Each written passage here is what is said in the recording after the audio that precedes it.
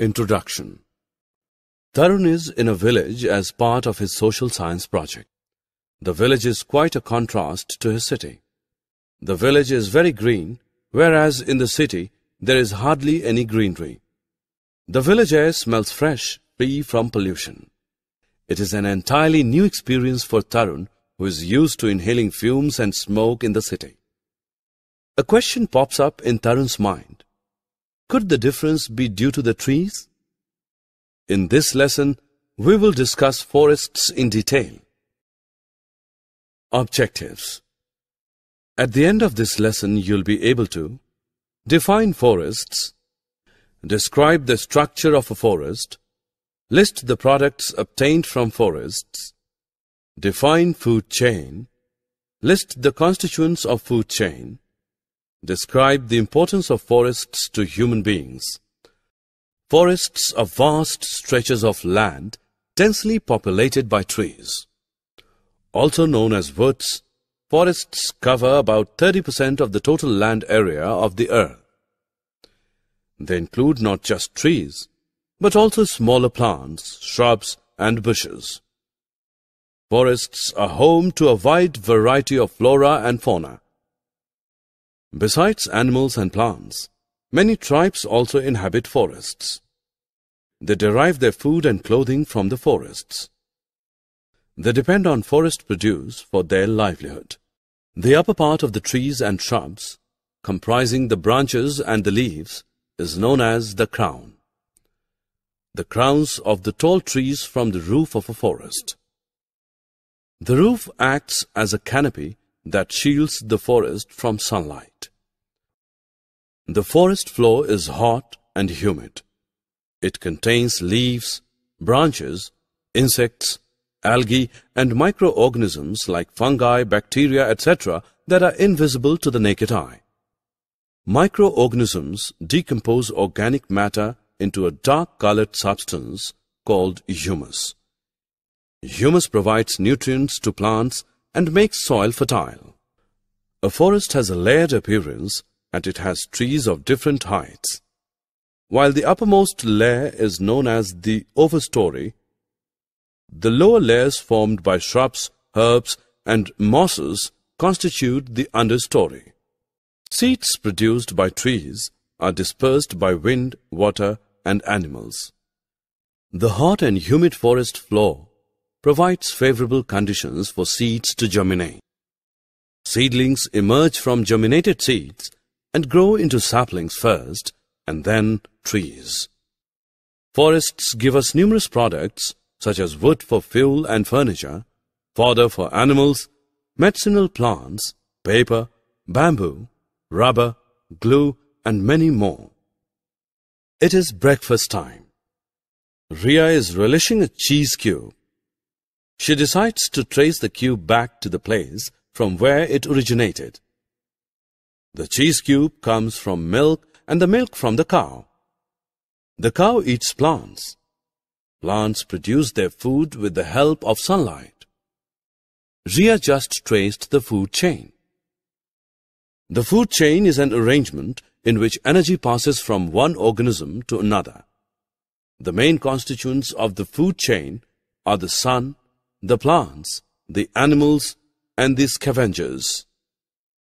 The sun is the principal source of energy. The plants are the producers as they manufacture their own food with the help of sunlight.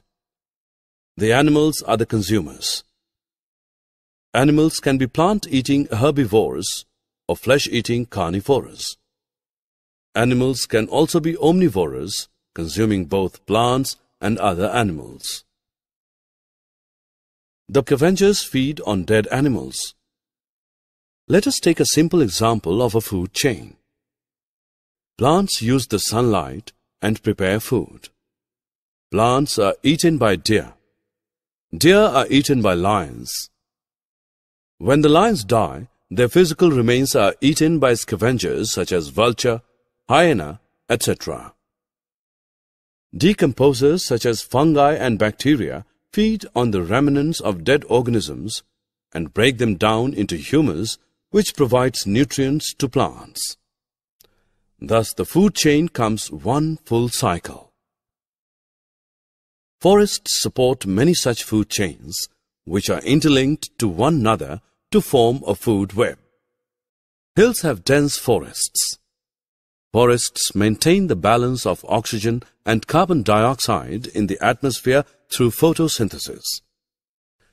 Photosynthesis is the process by which plants manufacture food.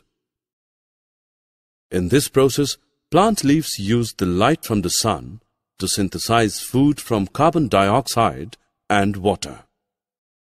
Carbon dioxide is released by human beings and animals. Water is absorbed from the soil by plants. Sugar and oxygen are the end products of photosynthesis. Sugar is transported to the rest of the plant. Oxygen is released into the air and used by human beings and animals in respiration. That is why forests are called the green lungs of the earth. Forests play an important role in the water cycle as well. They contribute to it through transpiration. Transpiration is the process by which water vapor evaporates from the leaves and stems of a plant into the atmosphere. It then rises up in the air. When it comes in contact with a cooler surface, it condenses and forms clouds. When the water droplets in the clouds become heavy, they fall down as rain. The rainwater flows into streams, rivers and oceans, thereby completing the water cycle. Lena comes across a headline in the newspaper. Lack of forest cover leads to flash floods. She is eager to know the connection between forests and floods. Roots of plants not only fix them to the soil, but also bind the soil together.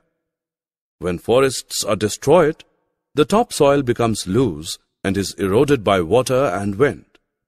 This causes an increase in desert land. Fertility of the soil is also reduced. Erosion of topsoil also reduces the capacity of soil to absorb rainwater. As a result, there are floods. Adil is at a clinic. He complains of itchy sensation in his eyes and an irritation in his throat. The doctor attributes the symptoms to pollution.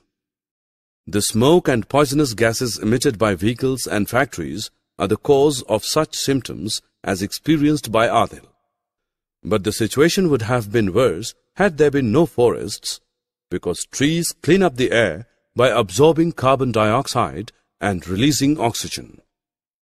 Forests also absorb and block noise arising from the urban environment, making the earth a livable place. Summary. Let us summarize what we have learned. Forests are vast stretches of land, densely populated by trees. Forests are home to a wide variety of flora and fauna. The uppermost layer of a forest is known as the overstory. Lower layers formed by shrubs, herbs, and mosses constitute the understory. Forests give us numerous products such as wood, fodder, medicinal plants, paper, bamboo, rubber, glue, etc. The food chain is an arrangement in which energy passes from one organism to another. Forests maintain the balance of oxygen and carbon dioxide in the atmosphere through photosynthesis. Forests play an important role in the water cycle through transpiration. Forests prevent soil erosion and air and water pollution.